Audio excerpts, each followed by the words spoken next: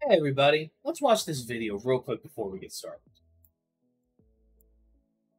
You may have seen from when I did my Sledgehammer special, I tell a story about a famous neighbor. They finally got to question him. There's a comedian named Tom Segura who does a stand-up special. I don't know if you know this.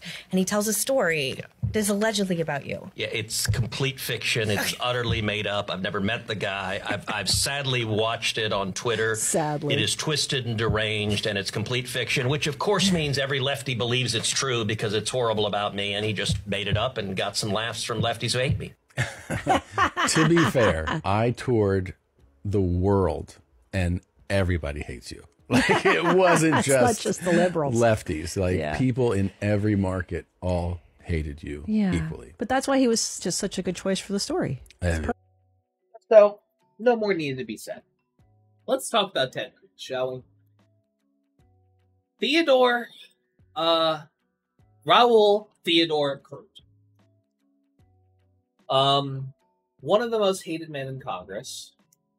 To quote a comment that was posted here by Al Franken back when he was in power, I like Ted Cruz more than most of my other colleagues, and I hate Ted Cruz. Al Franken was a Democrat, by the way. Here's the thing.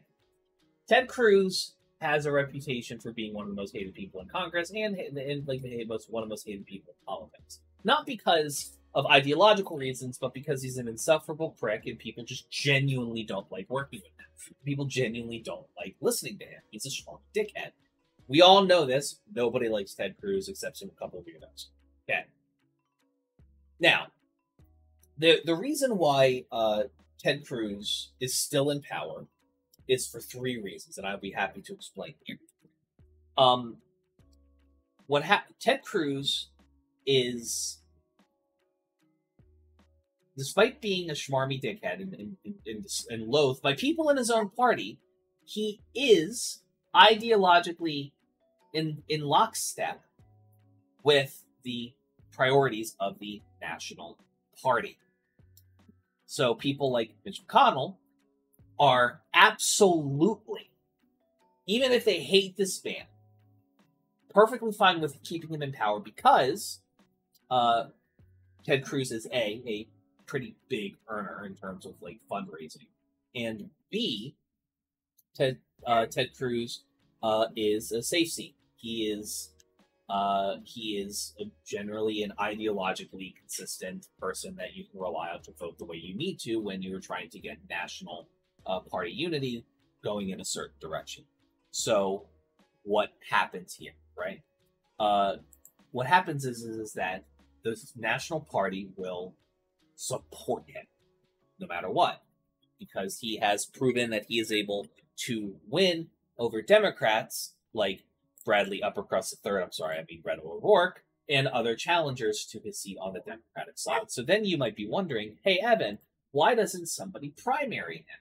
Well, that's the thing. Similar to how the Democratic Party generally hates outsiders, take a look at, Nina Turner's campaign in Cleveland and how full force everybody, including Republican money, came to stop her from getting in Congress.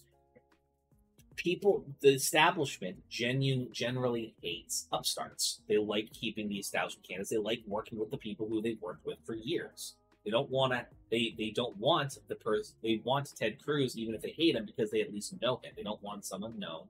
And then if the party supports an unknown, what's to stop them, like the other institutional players, from losing their seats? It's food for thought. So what happens is that if Ted Cruz does get primary, that primary opponent doesn't get the resources from the Republican Party and traditional Republican Party backers. So he might get some support from Democratic backers, which or anti-Republican backers, which will allow someone like Ted Cruz to paint that opponent as not genuine, not like as an outsider, as a thing. And while everybody may say, yeah, Ted Cruz sucks, but at least he's on our side, most of the time, which is good enough to win an election when you have the level of name recognition Ted Cruz has. So, but you might say, Evan, that primary opponent can still do what Ted Cruz does and like go to all the little towns and like campaign and all that stuff. Well, I want to show you Union President Sean Fay. Why are we talking about the UAW president? Well, the way he won his seat was by basically doing what the opponent would have to do. He had to go all over the country on his own dime and take his own work hours and take his own personal and vacation days to be able to go campaign and talk to other union members and stuff like that. Meanwhile, the president at the time could go to any plant he wanted on union business and campaign on the union's dime. Technically not legal, but like, how are you going to prove that? So he had to do that uphill battle because he had limited resources, limited time, and limited availability of manpower and funds to be able to effectively campaign and for to be able to physically be everywhere in the state. Ted Cruz has enough money that he can have a fucking tour bus and go all across the state of Texas in this bus and talk to small town voters all over the country. This is how talking to the voters is how you coalesce a victory in local politics. So you might be asking, why would this be difficult for a opponent? Well, when you don't have the funds, you have to self-fund, like and do it like Sean Fain did, the president of UAW.